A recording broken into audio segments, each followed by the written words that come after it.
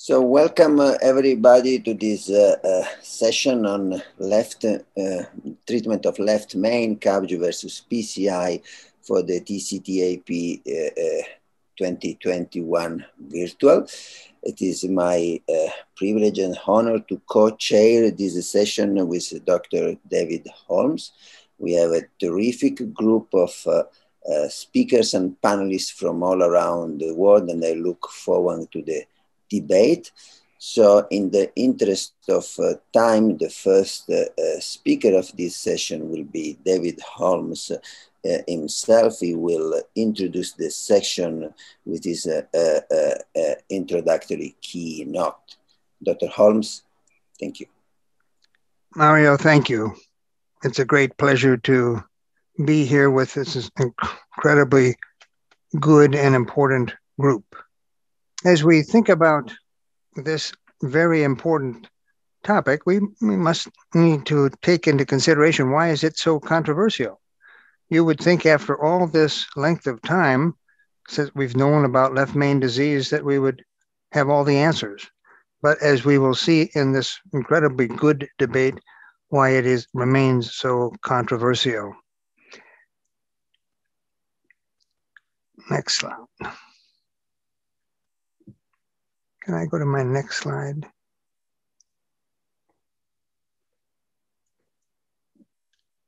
There are two very different procedures as we think about it. We will hear about the surgical approach, and then we will try to compare and contrast that with data from the alternative approach. And I think it is fair to say that it's alternative, but I think it's a complementary approach as we think about it going forward, because the next approach is quite different. And there will be advantages and disadvantages to both of these approaches. As we think about the controversy, it is sort of like the cartoon that is seen here, where we have several blind people who are trying to decide what they are feeling. If you are feeling a trunk, you might say, well, this is a siphon, this is a hose. Other people might say something, I'm feeling something that's really sharp. I don't know what that is exactly, but it's long and it's pointed. And we have then another person that feels another part of this structure that they are feeling. And all together, when they open their eyes, they realize that it's an elephant, not just a trunk, not just a tusk, not just an ear, but it's an elephant. And so part of the confusion and the controversy about this field is that we all see it quite differently, depending upon our individual perspectives, and our patients also see it somewhat differently, depending upon their individual perspectives. There are things that we know about this field. We do know that we do not outgrow coronary artery disease. It's going to be with us for the duration. However long that duration is, it's going to be with us. And in contrast to what sometimes people think, that by virtue of a procedure, they're going to get over it. They're not going to get over it. In contrast, we need to learn how to manage it. And that's the second bullet point. The third bullet point is that we have learned increasingly about patient expectations, and they vary. The specific endpoints of their expectations, as well as the timeline of their expectations. For example, as we talk with patients, if we talk about 10-year data and 10-year follow-up, the patient is going to say, well, by the end of 10 years, I will have stopped smoking, I'll be exercising every day, my blood pressure will be perfect, and I will never have eaten another egg or had something that had a lot of sugar in it. And so their specific endpoints are very different. Now, if another endpoint that they look forward is how quickly can I get back to work, or can I get out of hospital, then that's a different expectation, and they will find different things when they try to feel what the elephant looks like. And then the timeline we've talked about, is it going to be tomorrow? Is it going to be next year? Is it going to be in 10 years' time or longer? And the final piece of information that we know is that optimal medical therapy is of foundational importance. In the past, sometimes patients said, well, I've now had the treatment. I don't need that medicine anymore. In the past, sometimes surgeons said, well, we've now treated this. I'm not sure what the patient is going to be taking. Is that important? Maybe, may not be. And the interventional cardiologist said, well, I can always see you again if you have problems. But we realized that optimal medical therapy needs to be continued, and that has now been shown to be beneficial at 5 years and at 10 years that Patrick will talk about, that we need to continue with that and not forget those important foundational elements. There's been a long history of controversy, and the controversy that we share today is part of that long history. We remember from 1974 through 1979, we had the CAS trial. There were 1,400, almost 1,500 patients with left main coronary disease with a stenosis greater than 50%. Now, at that point in time, it's hard to know what it was. Was it 70% or was it 40% or was it 30%? But they found that overall, coronary bypass graft surgery was better than medical therapy. That was statistically significantly better and clinically importantly better, with the exception of those patients that had moderate stenosis and normal or just slightly abnormal LV, in which case the treatment of left main disease wasn't any better if you went surgery or if you went with medical therapy. So that was the first controversy. That dates back to the earliest days of interventional cardiology and cardiovascular surgery in this left main coronary artery disease space. Interventional cardiology has been part of that long history. It is true that in 1978, Grunsig performed balloon angioplasty in 50 patients with left main disease. That was over a period of 18 months within the first year of having initially performed the procedure. What did he found? He found that indeed the early results looked pretty good, but there were the issues of acute or subacute closure, vessel closure, there was elastic recoil, and then restenosis. And so at that point in time, rather than saying, well, there are different patients who might benefit from it, the decision and the recommendation was, well, maybe hold off on it for now. And so we have seen controversies as part of the long history of the process of care for this specific disease. What are some of the controversies that we will hear in the debate this morning? We're going to hear and address these controversies. They will include the heterogeneity of anatomic groups. Are we dealing with osteal lesions? Are we dealing with midshaft lesions? Is it a long left main?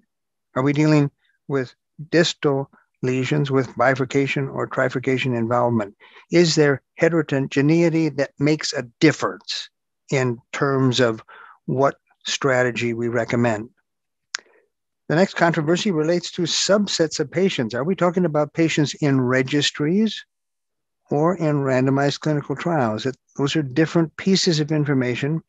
We might get different results depending upon whether we're looking at registries versus randomized clinical trials. The next controversy relates to the length of follow-up, and we talked a little bit about that in terms of patient expectations, but also in terms of our professional expectations. We now have the 10-year follow-up for syntaxes and for PCI with older drug-eluting stents. That's true, but it's now 10-year follow-up, and there wasn't any difference in all-cause mortality with left main.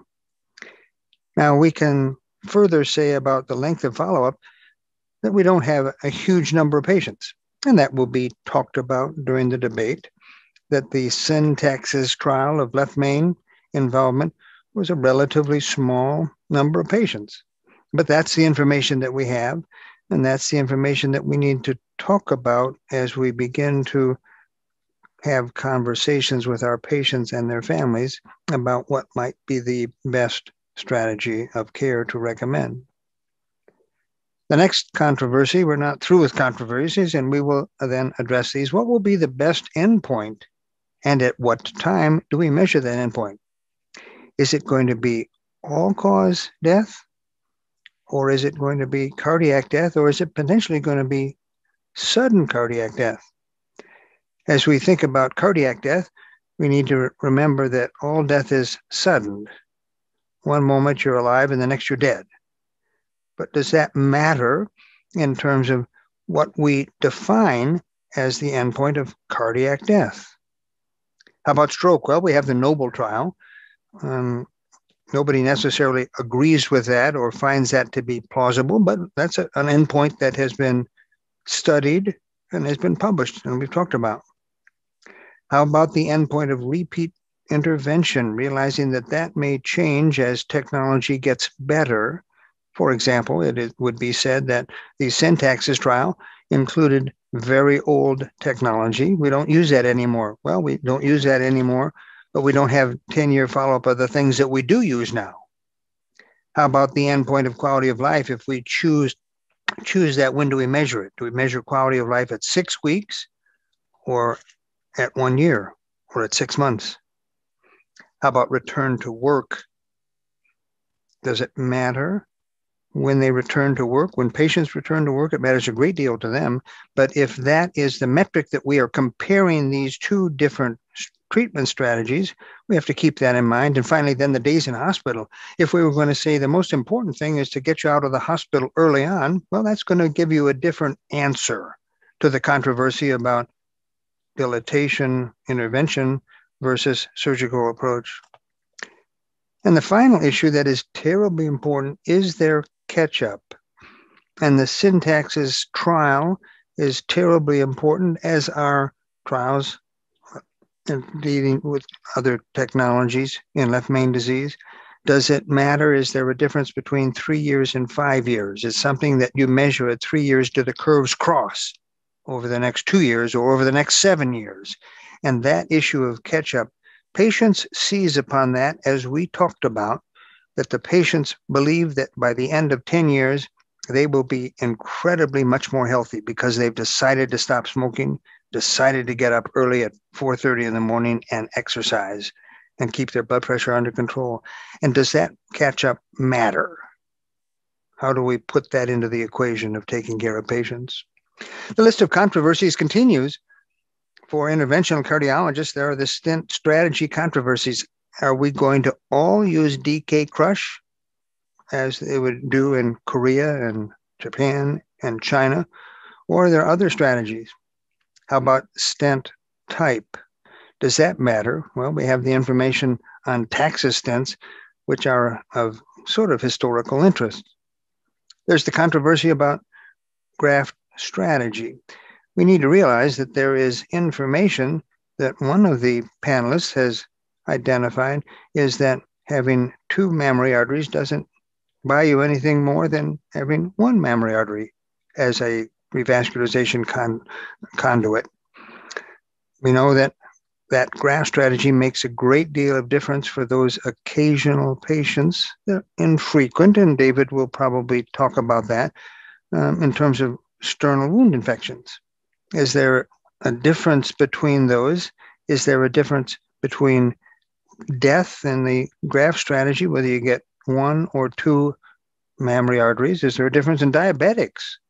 Do diabetic women have more problems, and do we need to keep that in consideration? How about the next controversy about long-term therapy? What are we going to do with these patients out to 10 years or longer? Are we going to ensure that they're on dual antiplatelet therapies?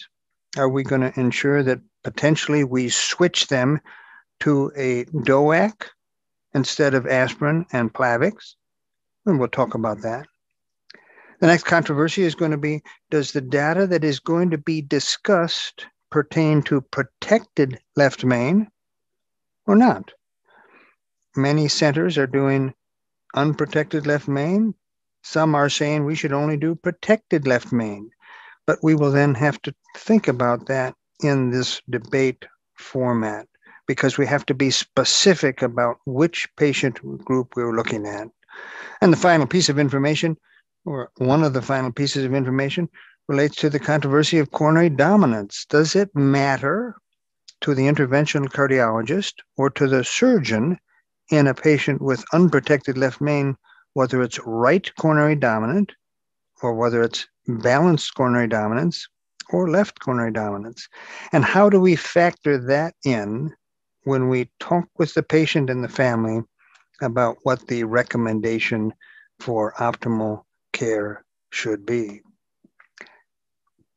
We've then talked about many of the controversies and some of the areas that will be explored during this next debate, in which we will weigh the pros and cons, the balance, the risk balance with PCI versus coronary surgery. I look forward to addressing these controversies, these very difficult components of care as we talk about making sure that we're providing the best recommendation for the individual patient in front of us. So we look forward to the debate. I think it'll be terribly exciting.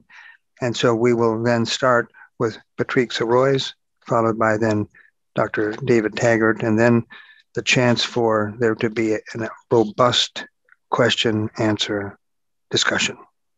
Thank you.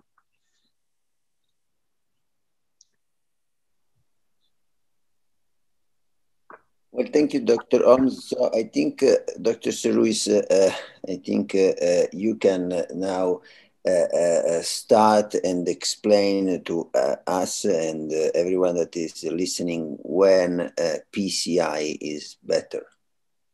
Thank you, Mauro. So it's a debate, but allow me to make some preliminary statement. I'm not in favor of PCI treatment for revascularization of left main disease. I'm not in favor of CABG treatment for revascularization of left main disease. I am in favor of the best and safest individualized prognosis for MACE and all-cause mortality when I have to select a revascularization treatment for my patient with left main disease. This is published last year in the European Heart Journal, the 5 years mortality after PCI of CABG for left main coronary disease, a meta-analysis of 4 randomized trial, Noble Syntax, Excel, and pre-combat. On the left-hand side, all-cause mortality. On the right-hand side, cardiac death. We may challenge the result of cardiac death since they are the product of a human adjudication, but we cannot challenge all-cause mortality. The count of dead bodies is an unbiased assessment, and the verdict here is quite simple, clear, and loud. There is no difference in all-cause mortality for left main treatment between PCI and CABG. Hazard ratio of 1.05 for all-cause mortality, hazard ratio 1.03 for cardiac death. I can stop my talk here and end the debate, but let us add a little bit granularity to this bold statement for the sake of your entertainment. Randomized trial, controlled trial is the gold standard for testing the effectiveness of novel treatment. Average treatment effects are typically reported in randomized trial. However, treatment effectiveness can vary across individual patients. Average treatment effect may be suboptimal for decision-making in individual patients.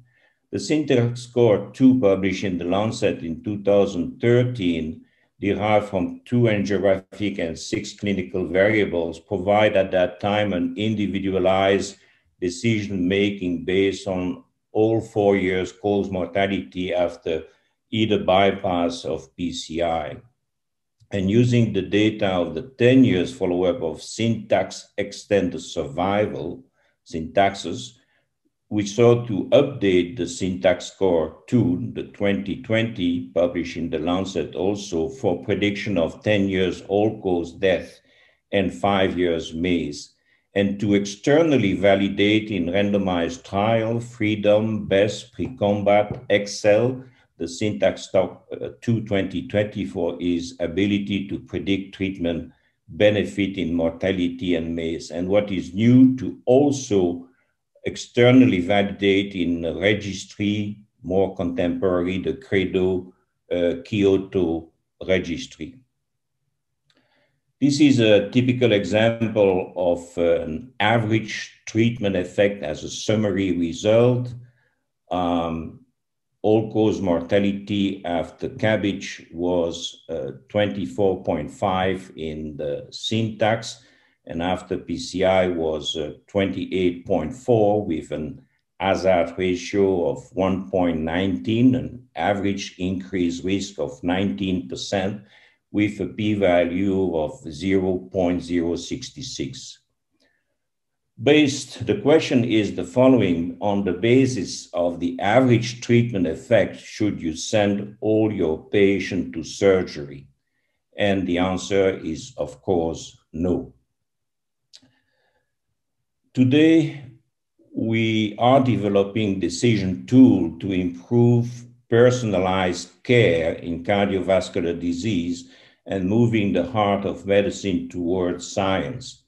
Because the average treatment effect is assessed in an heterogeneous population, some patients in green on the cartoon are expected to benefit from the alternative treatment.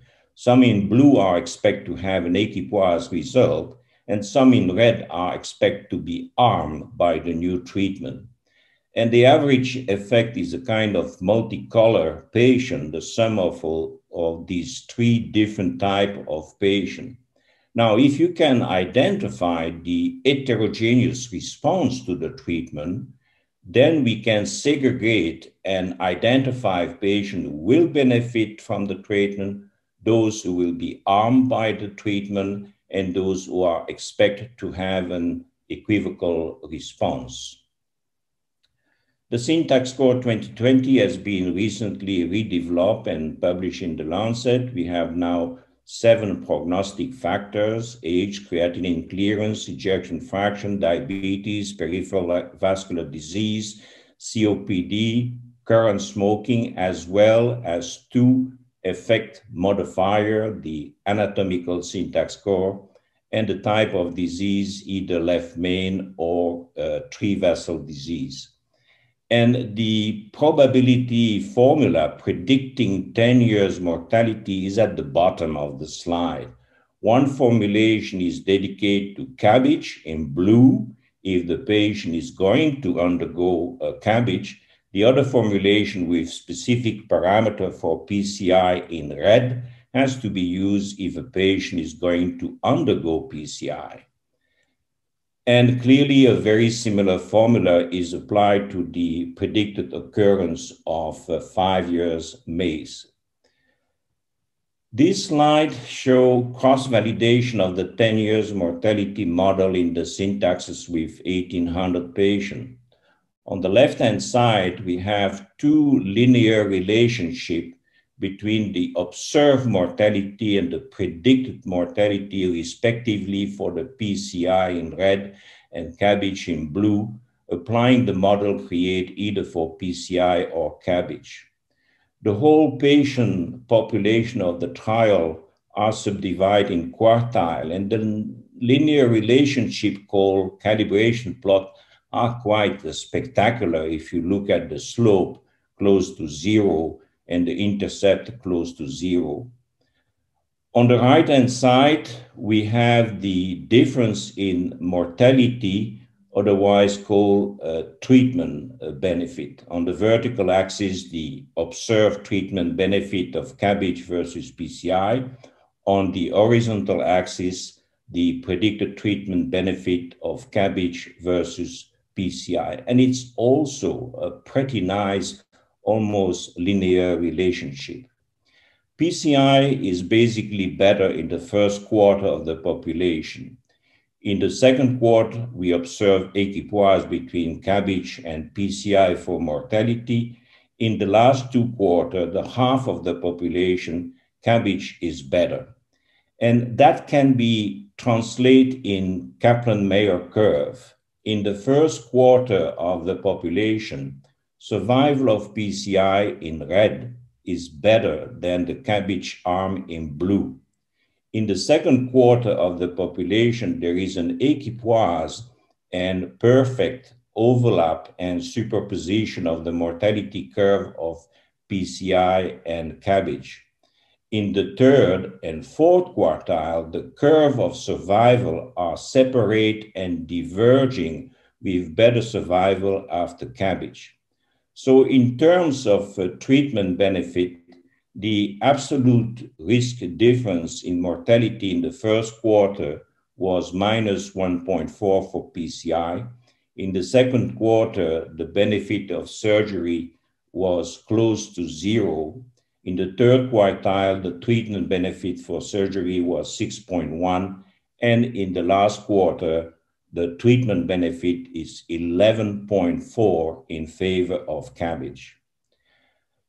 This slide shows a similar approach for the MACE rate at 5 years. It's somewhat more difficult to predict MACE than mortality, but treatment benefit could be externally validated in the pooled population consisting of the freedom with multivessel disease and diabetes, best with multivessel disease, pre-combat, and excel with left main. Now, the next slide shows you the application of the Syntax Score 2 available in smartphone and Android and website. And it is for the individualized decision-making in 3 cases. So in the first case, the patient is 70 years old, has a reduced creatinine, a clearance of 39 ml, and a reduced ejection fraction of 40%, and is a current smoker without COPD and peripheral vascular disease with left main, but a very low anatomical Syntax score of 11. 10 years mortality is 58% with PCI and 68% with CABG. 5 years MACE is 30% with PCI and 44% with CABG. PCI should be a preferred modality of revascularization. In the second case, relative young patient with diabetes, but non-insulin dependent with a borderline creatine clearance and a normal ejection fraction without COPD and peripheral vascular disease with a very simple 3-vessel disease represented by a low anatomical Syntax score of 10. In this case, there is equipoise between PCI and CABG in terms of mortality at 10 years. You could see that 11% and 10%, and MACE at 5 years, 9.3 and 8.4. Probably PCI will be a select. In the third case, the patient is 69 old, has insulin-dependent diabetes and a normal creatinine clearance with a complex and extensive coronary disease represented by a very high anatomical Syntax score of 50. The difference of 20% in both 10 years mortality and 5-year MACE in favor of CABG makes CABG the ethical and mandatory choice of revascularization. Following the publication in The Lancet, we received the following correspondence from Nicolas Fremantle and Domenico Pagano. I'm reading, why have the authors developed their model using data which are known to be biased toward PCI for left main disease and validate the analysis of 2 high positive trials for multivessel disease and 1 small neutral trial for left main? The new score may be best read as a cynical attempt, sick in the text, by the authors to hold back the tide of long-term evidence that left main disease is not demonstrated to be different in response to CABG or PCI. I made the following answer. I said at the time of the submission to the Lancet, February 25, 2020, we had not been given any access to the Excel trial data by the industrial sponsor. The corresponding author requested access to a trim database of the Excel trial necessary to construe the new score, and the data became available on May the 4th, 2020. following the industrial sponsor approval to send the data outside the CRO in New York. We present now in the responding letter to Pagano published in The Lancet the result of the external validation of the syntax score 2020 in patients included in the Freedom, BEST, Pre-Combat, and Excel trial. So that slide showed the external validation, the Freedom, BEST, Pre-Combat, and Excel for 5 years MACE, the calibration of the relationship between predicted and observed MACE rate was very good in PCI and in CABG, and even after inclusion of the Excel trial, the predictability of the 5 years MACE difference was still very reliable. Now, syntax score is based on 10 years follow-up, but relying on an outdated device and outdated technique of implantation. So the last question is the predictive value of the redeveloped score still applicable to the current era of PCI and CABG? Is the score applicable to a non-randomized population belonging to the real world? Recently, having validated the syntax score 2020 internally and externally from randomized cohort of patients, we decide to explore non-randomized cohort of patients in the Credo Kyoto, led by my good friend Takeshi Kimura. In cohort 2, between January 2005 and December 2007, 1,004 left main were treated, 364 with PCI and 640 with CABG. In cohort 3, between January 2011 and December 2013, 855 left main were treated, 383 with PCI and 472 with CABG. And both cohorts have follow-up of 5 years. In cohort 3, there are new generation of DES used in 90.3% of the case, and intravascular imaging was applied in 83.4%.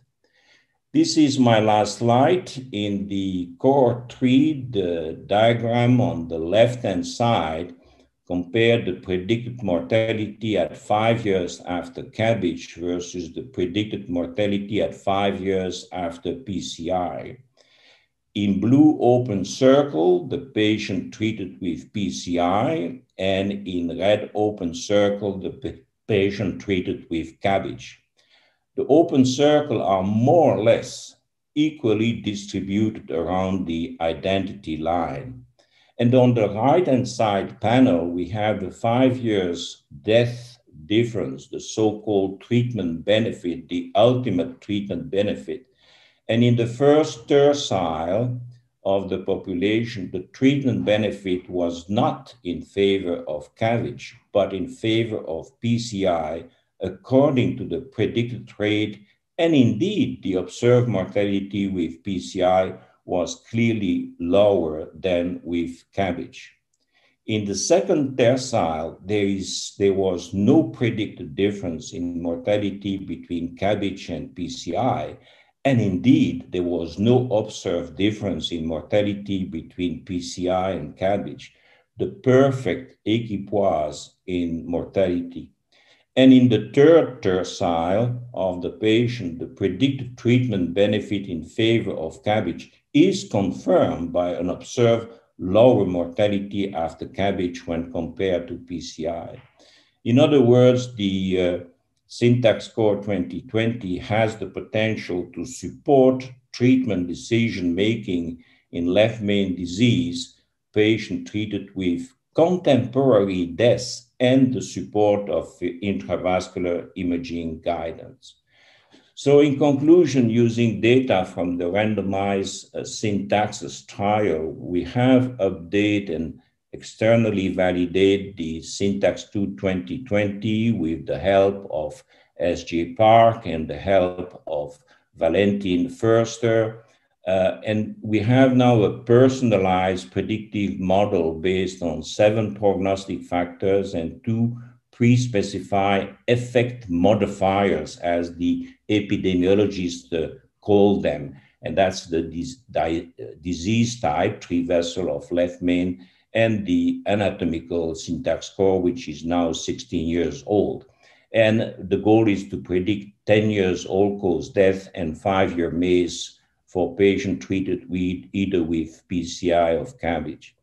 Now, by providing expected probabilities of 5 and 10 years outcome, this model may improve the ability of the heart team to inform patients and their families regarding the risk and benefit of alternative treatment for complex CAD, in particular left main coronary artery disease, and support a more transparent, shared decision-making process. Thank you very much.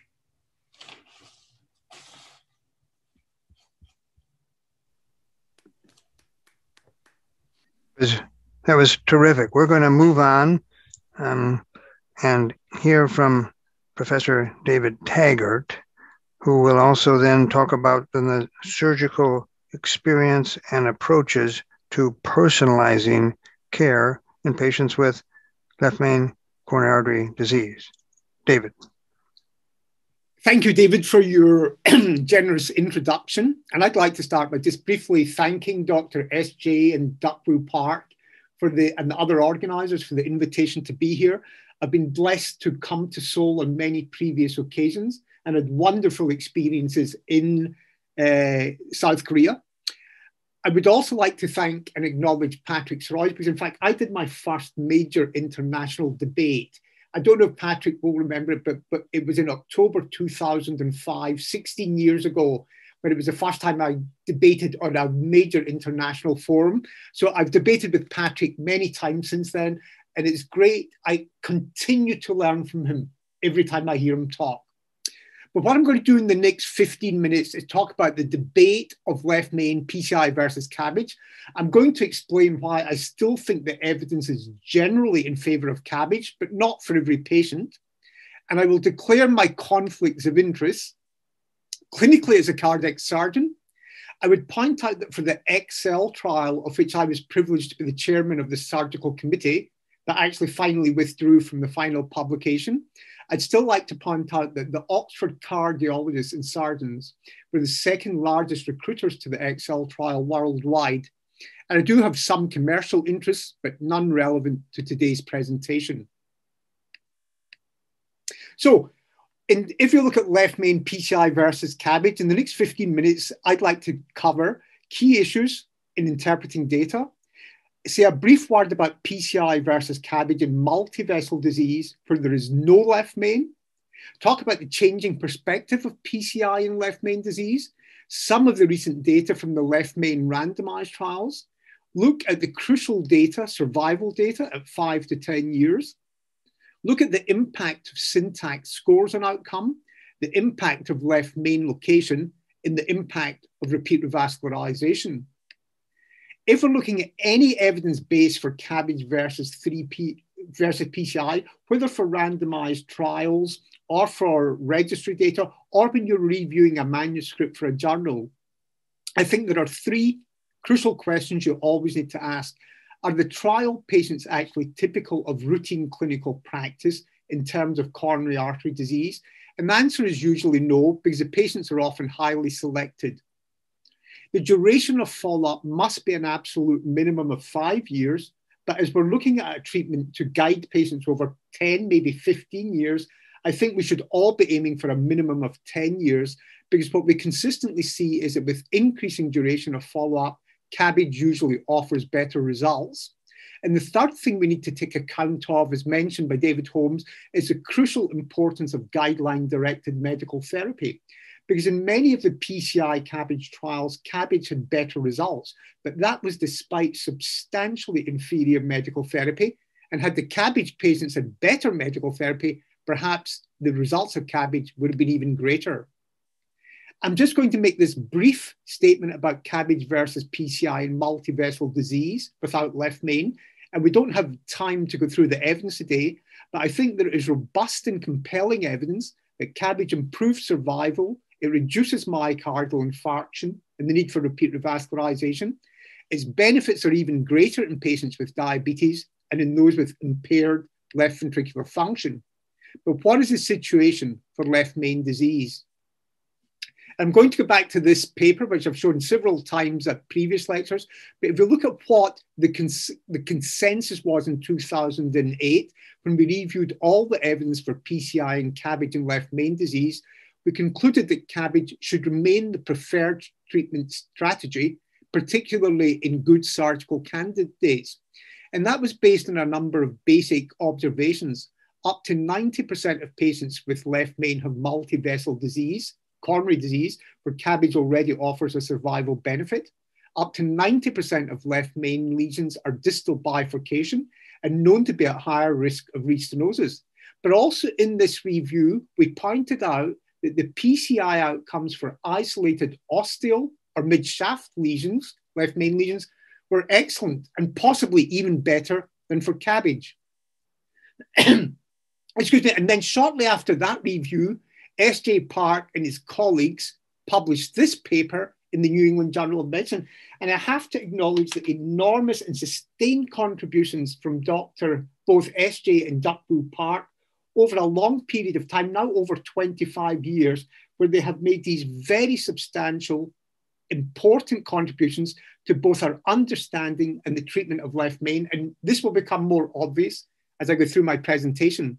But essentially what they showed in the main COMPARE registry of over 2,200 patients, of whom roughly half had stents and half had CABG, was that in a propensity matched analysis at 3 years, there were similar outcomes for death and the composite of death, MI, and stroke, but much greater target vessel revascularization with stents. And then in 2014, there was publication of the subset of patients in the Syntax trial, the 705 patients with left main disease. And you can see that for Syntax scores of 0 to 32, the incidence of MACE was really identical between CABG and PCI.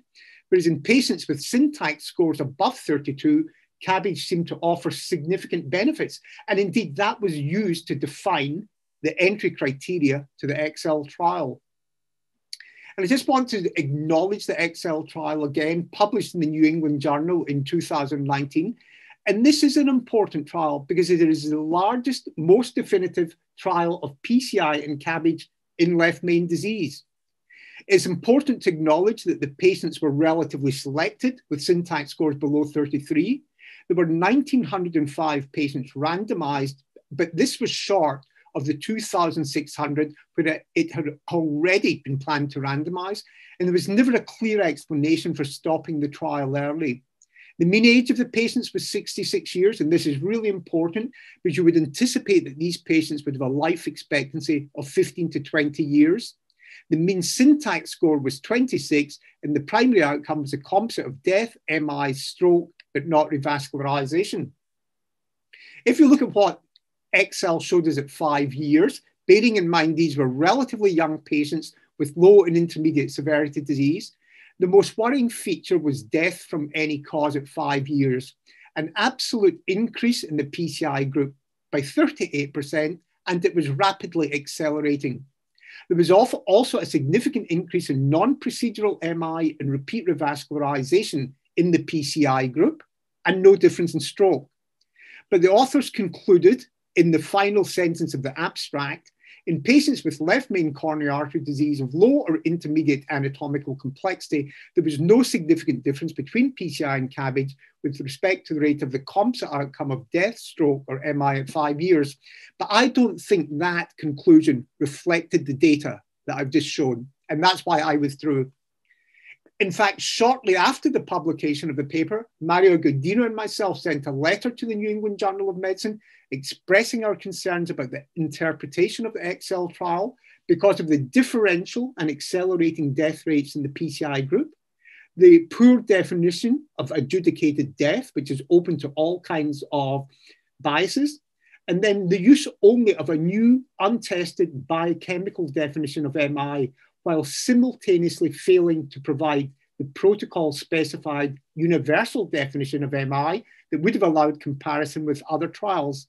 And that letter was published 8 months after the initial trial. And in the same issue of the New England Journal, the principal investigators then did finally address the issue of the universal definition of MI data.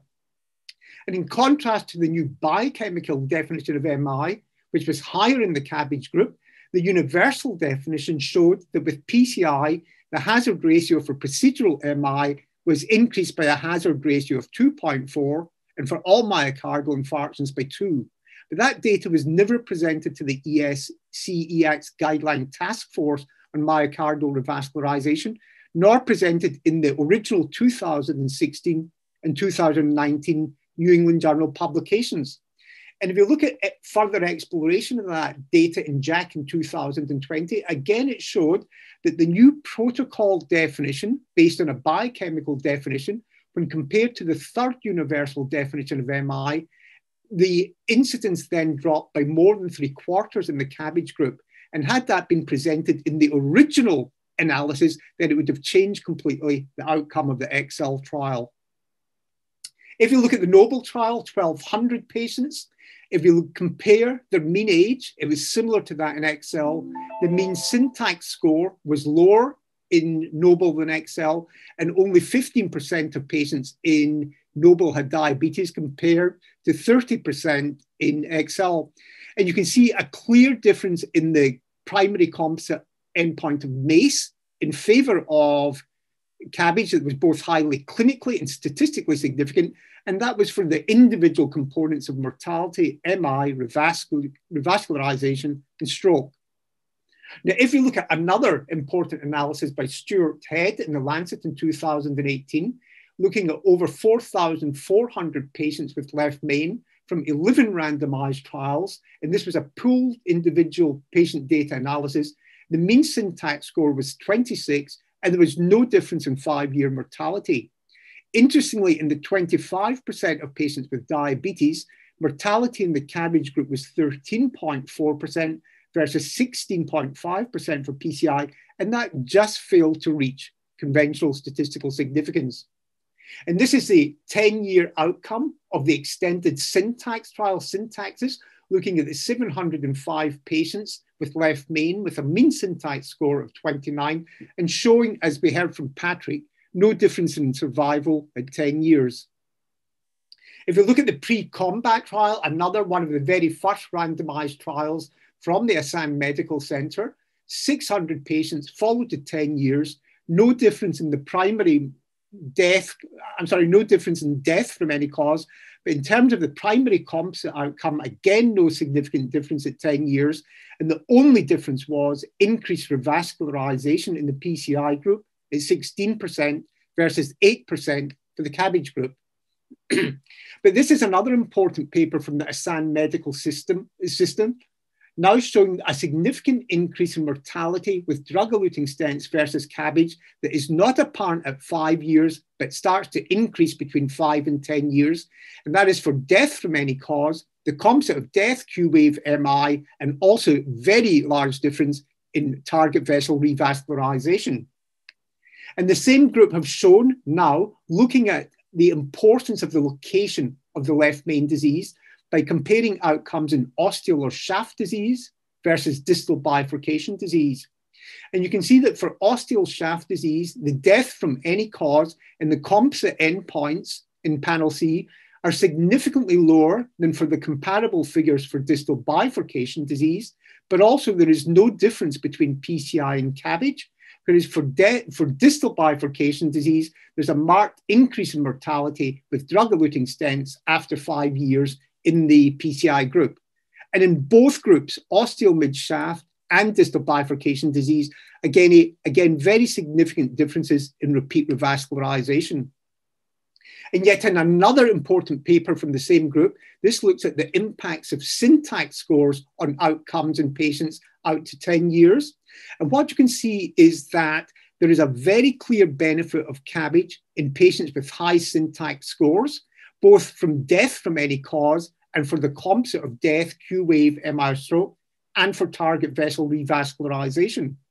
In contrast, For PCI, the syntax score is not discriminative. In other words, the higher your syntax score in PCI, the worse all your outcomes are. But this does not happen with CABG patients. And you must as well be aware from this paper from Excel, looking at any mortality following revascularization in patients in the Excel trial by either PCI or CABG, showing a consistent increase in the hazard ratio for mortality early, then out to 1 year, and still beyond 1 year.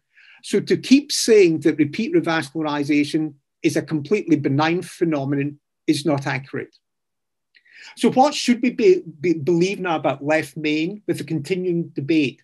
Well, you can look at any number of meta-analyses now that have compared the 4 or 5 randomized trials of PCI versus CABG, and most of them will just repeat the same mantra that there is no difference in mortality or the major outcomes of cardiac death, stroke, or MI, but there is less repeat revascularization with CABG. But I think this is a bit of a trick, because what these meta-analyses have done is they've taken the largest, most definitive trial of left main, XL, which showed a clear mortality benefit with CABG, and they've diluted it with older, weaker, smaller, underpowered studied until the mortality benefit that was observed in the XL trial disappears. And another remarkable thing about this particular meta-analysis was the record speed of acceptance to publication. It was 11 days from submission of the original manuscript to review, then to revision, then to resubmission, and then to acceptance. 11 days. Now, I'm going to submit all my subsequent manuscripts to that same journal. And then you can take a totally different view of what the meta-analysis or systematic reviews of left main and CABG show. This is by James Brovey, published in JAMA of Internal Medicine in July 2020.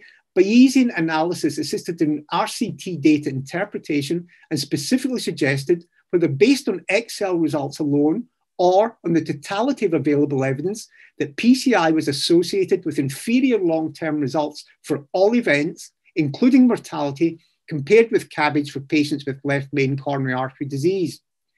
And this is a subsequent reinterpretation of Syntax's XL and Noble by Mario Gaudino and colleagues, which is currently in print, showing that there remains, even in patients with Syntax scores below 33, a significant survival benefit for CABG over PCI. Here are the current ESC-EX guidelines for CABG and PCI in left main. You can see CABG is a class 1A indication for every level of Syntax score. For PCI, it's only 1A for Syntax scores below 22. It's class 3 for Syntax scores above 33. And the question is, in light of new emerging evidence, will the indication class 2A change for PCI? So I'm going to summarize and conclude by saying that I think for multivessel disease without left main, CABG is clearly superior for all Syntax scores, and especially in patients with diabetes. For left main disease, of whom up to 90% also have multivessel disease, I think CABG is clearly superior for severe disease, Syntax scores above 32. I think the 2 largest, most definitive trials of PCI versus CABG in low intermediate severity disease showed CABG to be superior for mortality in the XL trial and non-procedural MI and repeat revascularization in both XL and Noble. I think there is conflicting data about mortality in left main for PCI and CABG in patients with low and intermediate Syntax scores out to 5 to 10 years, but there is increasing evidence of potential equivalence between the therapies. I think left main location, ostial midshaft versus bifurcation, is vital to subsequent outcomes, and CABG appears superior for bifurcation lesions, while PCI may offer equal outcomes in non-bifurcation lesions, and especially in the absence of significant additional proximal coronary artery disease, but there will still be a much higher need for repeat revascularization. And I've already said repeat revascularization is not an entirely benign phenomenon. So I would like to conclude with my personal view, which is I believe that the current data would still suggest a cautious approach to the use of stents in patients with low and intermediate severity left main disease, and especially in distal or bifurcation lesions, and particularly in younger patients who would have a long anticipated life expectancy. On that point, I'm going to conclude my talk. I would like to thank both Dr. Duk-Woo and S.J. Park and the organisers for inviting me to participate. And I'd like to say it's great to see all the panelists again, and thank any audience who are listening. Thank you. Thank you, David. That was terrific. We had a great presentation, a great introduction, and I think now the floor is open for discussion. I will start with the first question. It seems evident that CABG PCI are two very different procedures.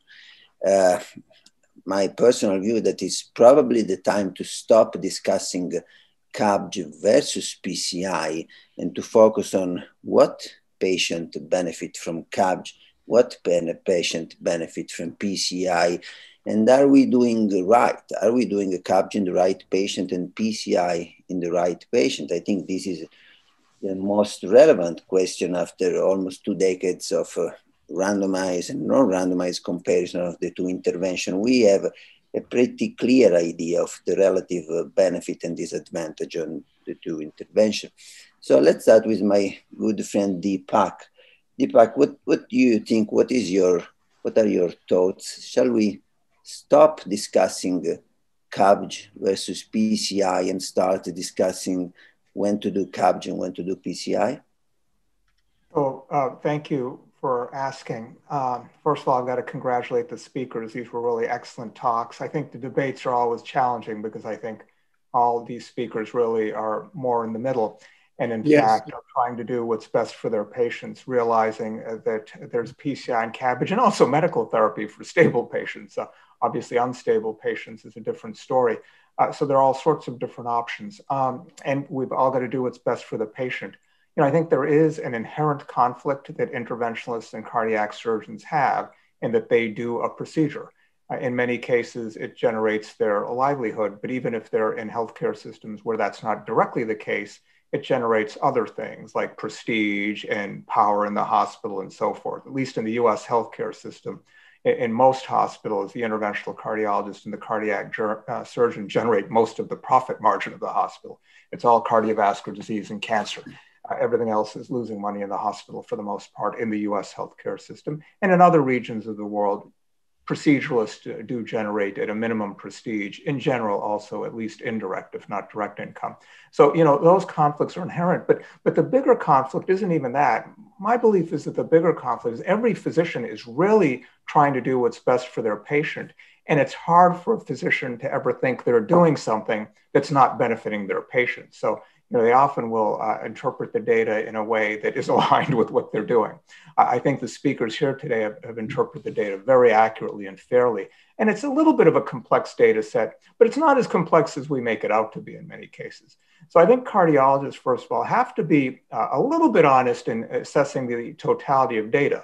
That is, we've adapted dual antiplatelet therapy pretty broadly, but that doesn't actually reduce mortality in most cases other than ST elevation MI.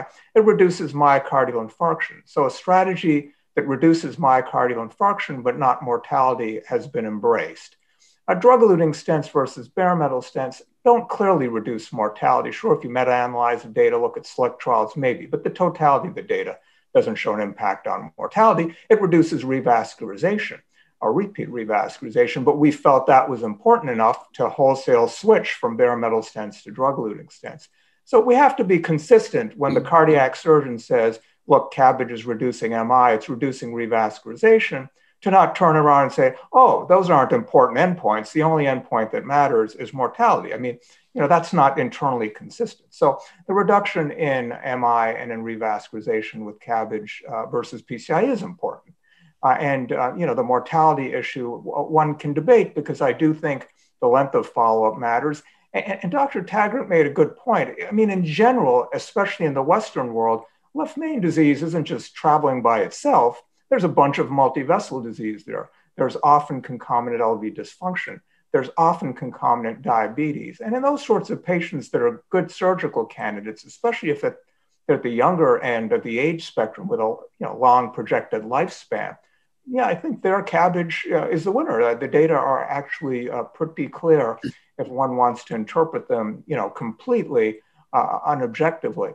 Now, that doesn't mean in a patient that's 80 with a projected lifespan of a few years because they've got cancer or something else. I mean, there, you got to do what you got to do. And many times PCI or medical therapy, might be the more appropriate sort of thing to do. So the other key point was some data that was shown from Dr. Park's study where the location matters. So in East Asia, osteal and mid-shaft disease is a bit more common in the West. In the West, other than radiation-induced disease or the occasional spasm that's misdiagnosed as catheter-induced spasm that's misdiagnosed as left main, most of the left main we see is distal bifurcation disease.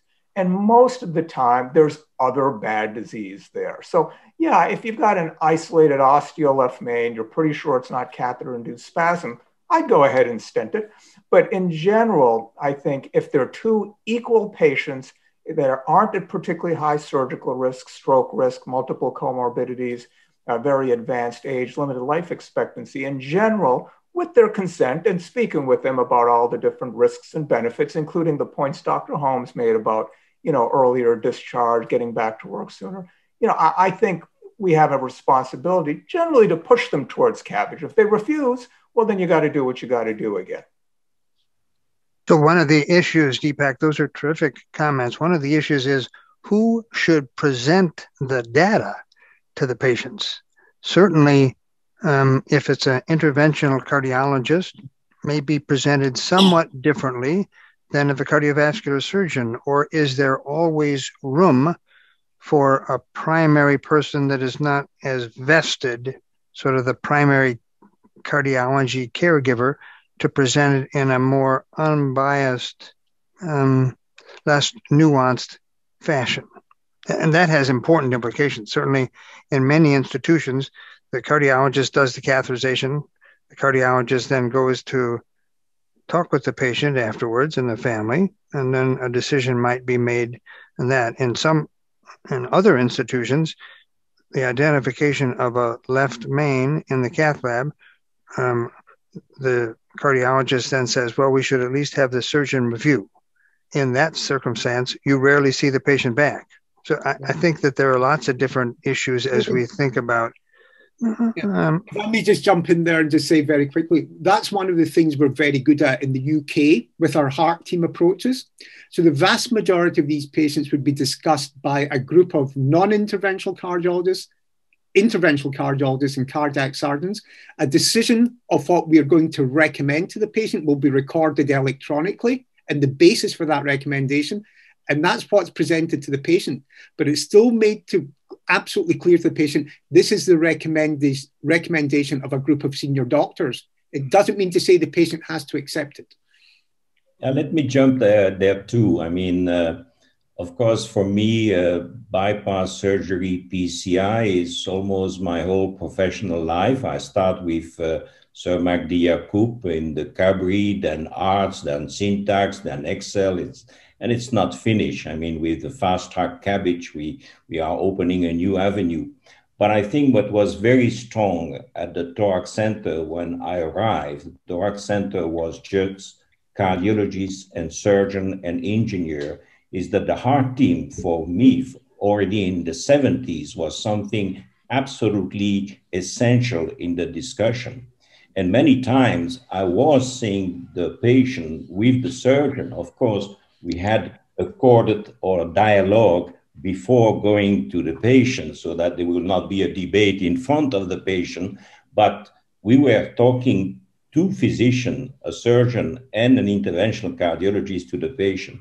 You know, the concern that I had in my whole life, I mean, and it's a long experience, is the black and white, the yes and no, the binary. That's not the way it is. I mean, all this effort to do the syntax score, which is 16 years old, is that when the people were telling me, when the fellow was telling me, Prof, you have tomorrow a 3-vessel disease, I knew that there was 3-vessel disease and 3-vessel disease.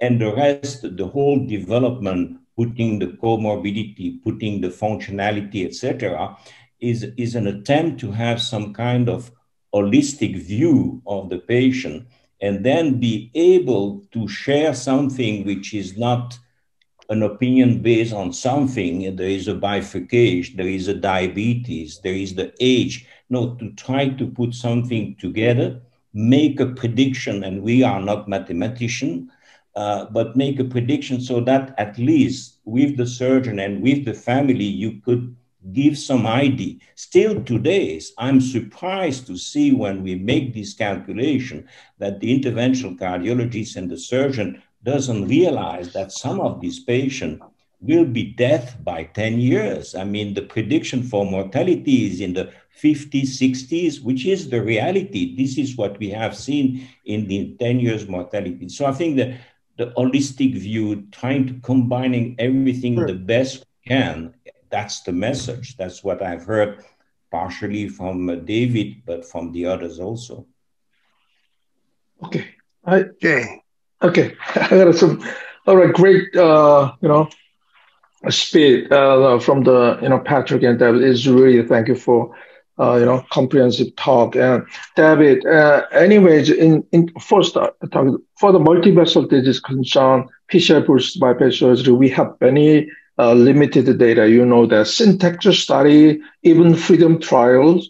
Actually, they use the Texas stent, Cypher, Texas, very first generation of DS. The concept was totally different in real our practice. The meaning is the issue of complete revascularization concern. If you look at some Bangladesh data, the New York registry is our best trials. We use the Giants, second, third generation of the drug stent, totally separate with a complete revascularization and incomplete revascularization. Mainly derived repeated revascularization and spontaneous MI actually mainly related with the incomplete revascularization. It's not really, right. That's first concern. And second one, recent practice, Patrick has also, some published a syntax 2 study, something like that.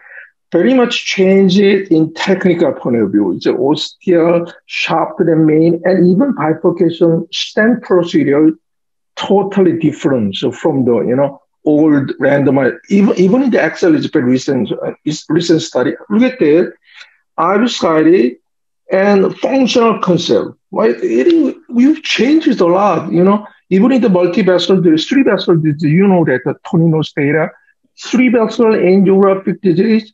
Just 14% of really, they are really 3 vessel disease, right? Totally different concept. So the syntax 2 study, I really like that one. If you combine the imaging, effective stent area, big vessel, we're gonna have 5 millimeters stent area.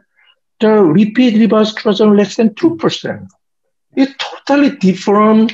Interventional technique and function, if you combine with the FFR concept, even in the old data, the syntax PCI with the Texas stent, totally, comparable with the conventional bypass surgery, right? And so I really, we've learned really some, some studies from the best trial, totally different with the repeated revascularization and spontaneous MI mainly related with the incomplete revascularization. So I really would say in real practice, really totally, much changed a lot. And so even ESC guideline for the main disease, intermediate, low to high syntax scores, and still, to be to a, PCI. The meaning is syntax. Patrick know that morphology complexities for the little bias. And so the reason why Patrick added clinical variables for that. And the complex high syntax scores mainly related with the multivessel disease. Yeah. Even in our pre-combat data, is almost 80% of cases and 2 to 3 vessel disease. It's not simple, a patient's subgroup, right? So total syntax score 26, totally, we have no idea is it complete revascularization, incomplete revascularization. And so I believe current issue is okay. However, I am one of the extreme, interventionist side. That you are the extreme cardiac surgeon side. Anyway, technical development and drug stand getting better. I think we need a totally different, randomized study based on the different concept. That is my suggestion. If I can just make two very brief comments. The first thing I'd say is, as Dr. Holmes said in his introduction, coronary artery disease is a progressive disease. And I think the thing that many cardiologists still do not get their heads around is that no matter how good your stent is, and the stent technology has improved dramatically, but no matter how good your stent is, you're placing it relatively proximally and it has got no prophylaxis against future disease development. Whereas if you've got a patent IMA, internal mammary artery, on your LED, at 20 years, the patencies are still 90%. So that's why. And the only intervention we've ever done in coronary artery disease that's shown to make a difference to survival is having a patent mammary on your LED. The second thing I'd say about PCI is there's a much higher risk of incomplete revascularization with PCI than with CABG, and we know that's not good for the patient.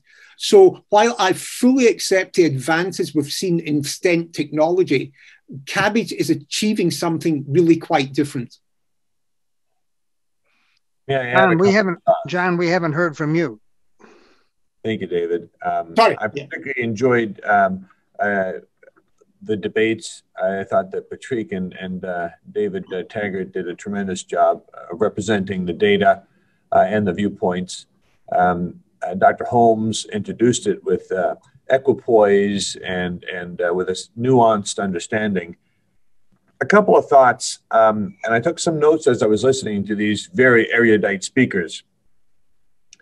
It seems to me very clear that interventional cardiology has evolved and continues to evolve very efficiently and very quickly. Technologies driven by billions of dollars of investment by industry have improved the iterative generations of stents, and each one is better than the past. Moreover, techniques for implanting those stents are improving, and they seem to be disseminated broadly very quickly. Cardiac surgery, on the other hand, has not evolved at the same pace. And that, frankly, is, I think, shameful for us surgeons. We are still trying to bring most of our colleagues on board with 2 mammary artery grafts. And yet there's a mountain of evidence, not a perfect body of evidence, but a pretty compelling body of evidence that 2 mammary arteries lead to better short, intermediate, and especially long-term outcomes than a single mammary artery. And Dr. Gaudino and others have demonstrated that a radial artery beats a vein graft in almost all scenarios, so that multi or all arterial bypass grafting should be the norm, and yet it's on the order of 1% of cases performed globally. About 94% of all coronary bypass surgery in the United States of America is a single mammary artery and 2 or 3 vein grafts, which is not meaningfully different than how we performed coronary bypass surgery in 1975 when I was a teenager. That does not reflect well on cardiac surgeons. So I'm going to implore the cardiologists listening to this to help cardiac surgeons evolve. I know there have been some jokes about surgeons as slow to evolve. There's some truth to that. Cardiologists can encourage the evolution and advancement of cardiac surgery by focusing referrals to surgeons who will provide at least 2 arterial grafts. If your patient comes back from a coronary bypass operation with 1 arterial graft, you should ask that surgeon why. That should not be the default. That should be an exceptional event driven by some particular clinical circumstance.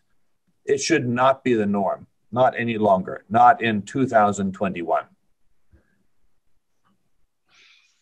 Patrick, when you discussed your Syntax's 2020 score, I downloaded the app. It's brilliant. There was one thing as I looked at it that I wondered about, though, because When you input the categorization of patient, it's either three vessel disease or left main coronary disease. And yet much of our discussion today has been about how those two things travel together. And we can debate whether it's 60% of left main patients globally have two or three vessel disease, or whether it's 90%, but it's certainly not an either or scenario. So I love the app. It's a great Gen 1, but we should somehow include the reality that those two things travel together. Let me do a short comment on that. I mean, you make a very good point. So this dichotomy between left main and three vessel disease has been there in the history forever. It is somewhat two different animals, although there is a continuum. So if you look at the syntax score 2020, these great epidemiologists that I've been working with could not separate these things. So on one hand, you have the syntax score, which is taking the whole coronary artery disease, including the main stem and the three vessel. And then you have as another effect modifier, the main stem and the three vessel disease. That's pure mathematics, to be honest, but you're right. I mean, it's still there. It's still there. One of the comments that we've heard from many speakers is the notion that long-term follow-up helps to delineate the relative benefit of these two alternative therapies. And that, of course, is most relevant for patients who are likely to live a long time, because as Dr. Holmes points out, mortality in coronary surgery is inevitable eventually in coronary disease. So that drives me back to a comment that I've made many times. I think we perform too much PCI in young patients, especially diabetic patients. And I think we perform too much coronary bypass surgery in the very elderly. They have different goals for their life, as Patrick and David Holmes have commented on. The quality of life, what their aspirations are, they're different. The 50-year-old diabetic male should have 3 arterial grafts, and he will live 30 years. The 85-year-old lady who just wants to be able to get on the telephone and talk to her grandchildren, she doesn't need complete revascularization. She may do just fine with medical management. But a coronary bypass may take 6 months for her to fully recover from, and her life expectancy is 3 years. So I think we need to be thinking again about not just the syntax score, and not just the STS score, but the patient's goals for their life at different stages of their lives. Yeah, that's good point. Don, that is terrific. We're getting close to the end of this incredibly good session. We haven't heard from Michael. Michael, can you then sort of wrap this up in terms of how you put all of this incredibly good, relevant information together to make a common approach? You're a common sense guy, so bring this home. Try to do it in 2-3 minutes. Actually, I think all the scientific data have been exchanged. I think there is a common sense. And if we look at our heart team discussions, I think we are very close by between interventional cardiology and surgery. That's not an issue. I would bring one additional point, which usually is not well addressed, which is the point of the patient. So consider you are the patient. Consider somebody's going to tell you you have left main disease, plus minus additional disease downstream, and somebody tells you you need surgery. This is the best you need. Your question is, where do I get the best surgery in my neighborhood? So the key question is, can we, what has been generated in all these elegant trials, extrapolate to our daily life in center A, B, C, D, E? And even if you go to these centers, can we extrapolate these to operator A, B, C, D, E? This is something, we're all aware of the bubble chart from the syntax trial, the one that not has been shown very often, but which is one of the most important ones, at least from my point, if I would be a patient, to take the decision, if I need that treatment, which is recommended to me, where do I need to go? Which center and that center, which is the best operator I can get, because this is something we have to look at. And this totally fits into the environment. And David, you addressed that in your introductory note, is also addressing the global healthcare system, because the secondary prophylactic therapy, et cetera, if we look at MACE rates, not only at 1 year, but at 5 years, even at 10 years. So this is something where I personally feel we have a lot of work open, a lot of data to offer to our patients, which are maybe more relevant to the patient than only the discussion on should we do surgery or should we do PCI in the individual patient. That's my particular personal summary. How does that stand, Dr. Duk-Woo Park? We haven't heard from you. Yeah, so I think one of as a host of this virtual session, I think this session is the one of a wonderful session. It's balanced with the worldwide famous cardiac surgeon and the worldwide famous interventional cardiologist as also the general cardiologist. I think I'm really grateful to everyone and gave lecture and discussion. I cannot hear anywhere else, and I think this is very interesting, educational, and to all audience the participating our TCT 2020 virtual meeting. Really appreciate all the lecture and the panel discussion. Thank you, Mario. Mario, do you want to just give your final comments? Yeah, I think that was a terrific session. Thank you to the TCTAP organizer for putting this together. I think in the end, the message is always the same, it's consistent. I don't think there is any real debate. It's just a matter of individualizing the treatment strategy to the patient, and I agree to the operator and to the local expertise. So I think I can say that I thanks everybody for being with us this morning or afternoon, depending on your time zone. And I look forward to see you all in person when all this will be over. Thank you very much. Thank you very much. Thank you. Thank you. Thank you. Appreciate. Thank you. Thank you. Thank you. Thank you, David. Yes. Patrick, Holmes. Thank you. All right. Thank you. Great. Great.